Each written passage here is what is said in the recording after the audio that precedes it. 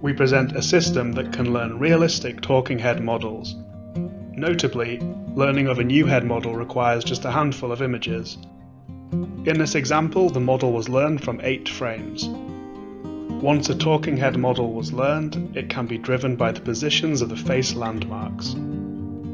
In this case, we extract landmarks by running an off-the-shelf face landmark tracker on a different video of the same person. Effectively, the learned model serves as a realistic avatar of a person. Our talking head models work well, even for new view angles, not present in the training examples as shown here. Our system can learn from different numbers of frames.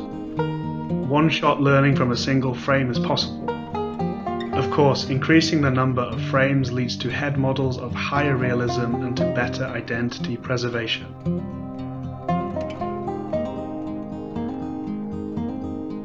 Our approach uses a meta-learning stage, which is performed on a huge dataset of videos.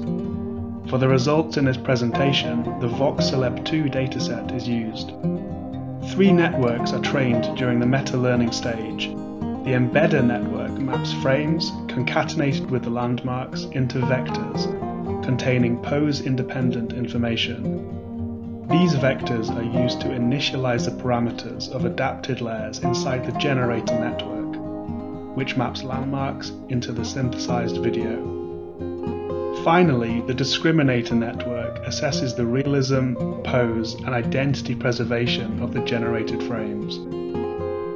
Better identity preservation is achieved via having a trainable embedding vector inside the discriminator for each training video. For more details, please refer to the paper. After meta-learning, we're able to fine-tune the generator and the discriminator for a new person. The generator and the discriminator networks have tens of millions of parameters. Still, such fine-tuning is possible on just a few images thanks to the good initialization provided by the meta-learning stage. Before fine-tuning for a new person, we initialize the adaptive parameters of the generator and the video embedding inside the discriminator using the output of the embedded network. After that, we train the generator and the discriminator on the available few images using the same adversarial objective as in the meta-learning stage. The adversarial fine-tuning is very important for the improvement of realism and identity matching. Also, it allows us to get a more personalized model given a larger image set for fine-tuning. The identity match improvement is particularly noticeable in the bottom example.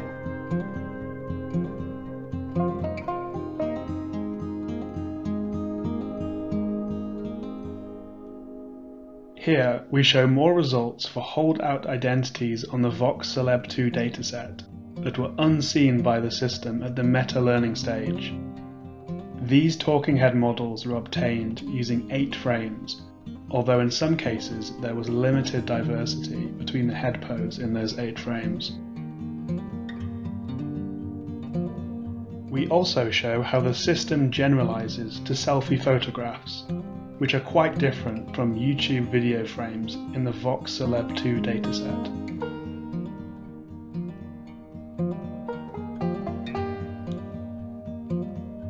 Here is one more talking head model, learned on 16 selfie photographs.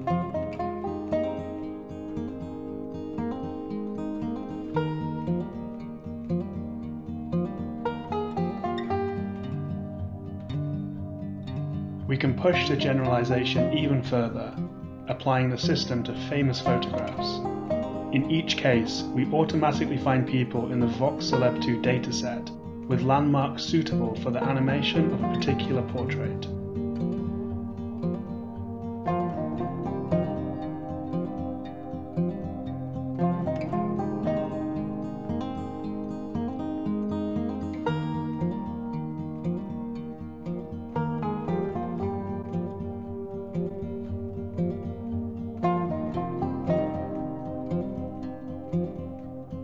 With a certain degree of success, we can even apply the model to paintings, despite the large domain gap between paintings and YouTube videos.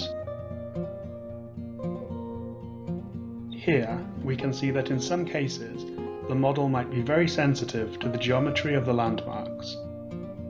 Driving Mona Lisa with landmarks from 3 different people results in videos with very distinct personalities. Landmark adaptation and tighter integration of our system with landmark tracking remains future work.